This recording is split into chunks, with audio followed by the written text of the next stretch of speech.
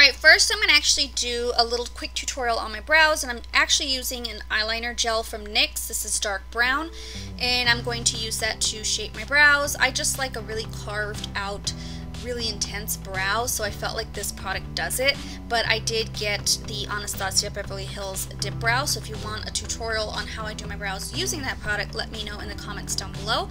And then, of course, taking a spoolie, it's always essential to do so, and combing the product through so that it's not too stark. Then taking my HG concealer from NYX and a concealer brush, any kind of concealer brush will do, and then just kind of carving out and cleaning up the edges. Sorry, I went a little heavy-handed on this, so you guys have to bear with me.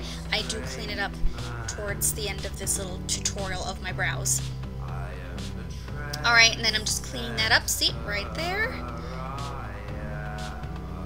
And then I will set everything with my Benefit Gimme Brow in 03 and just comb it through your brows. Alright, so now onto the eyes. Urban Decay Eyeshadow Primer Potion, as per usual. This is just the original formula. Then taking my shade Tempera from the Modern Renaissance palette from Anastasia and setting my primer. Then I'll take Lula from the same palette and putting that into my crease to have my bases down. Alright, I'm going to take Nebula from the Kat Von D Matte Metal Palette, and I'm going to start pressing that on the outer corner, and I'm just using a brush from my Ultimate Basics palette from Urban Decay. Then I'll take Fringe, and I will buff the edges out with Fringe, and I'm using my Anastasia brush from my Modern Renaissance palette. And then I felt like it needed more blue, so I went in with Velour from the same Kat Von D palette, and I'm just packing that on, same brush.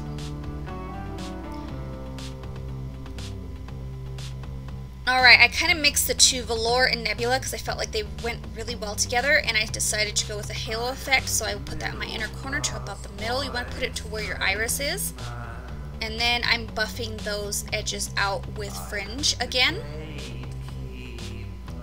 And then packing on more color. And then what I like about this brush is it has two ends, so I kind of put Fringe on the other fluffier edge, and then of course Nebula and Velour on that end, and just buffed it back and forth. So pack, and then buff, and then pack, and then buff. That's pretty much all you have to do. And then just kind of connect the two at the top right there in the crease. And then I'll take the shade Tinsel, and this is from the same palette, the Kat Von D palette, and I'm going to pack that onto the middle portion where I left it blank. And then of course I'm going to blend those edges again, because you want to make sure this is well blended or else it'll look sloppy. And then I'll put more of Velour and Nebula, connecting the Tinsel color and those two colors as well, because I want to make sure this is a very faded effect, very blended and nice. Alright, so I'm taking Ignite, and I'm going to put that in the crease with my Anastasia blending brush, and I'm just, that way it kind of makes it cohesive. And then I will go in with Stone onto my lower lash line. I usually mirror the same colors, but this time I just took the gray shade and I put it on the outer and the inner portion, and then buffed it out with Fringe.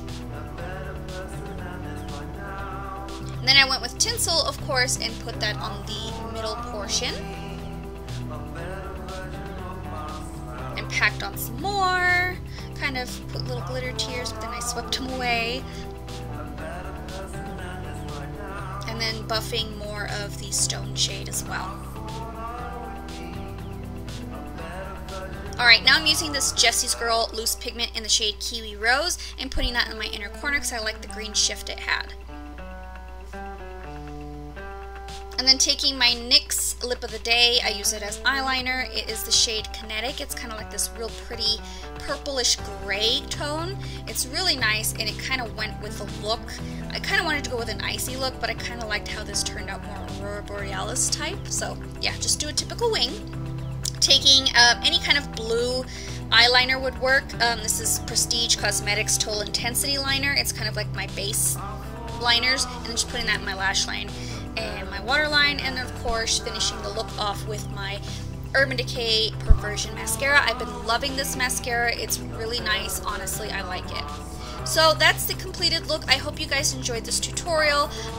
In person it looks a lot brighter, but on camera it kind of washes out just a little bit, but I really, really love the way it came out. I hope you guys can enjoy these videos for Christmas, and please subscribe if you haven't already, and I will see you guys in my next video. So just let me know in the comments what else you want to see that's Christmassy, and I have another Christmas look coming up this week. Thank you guys. Bye.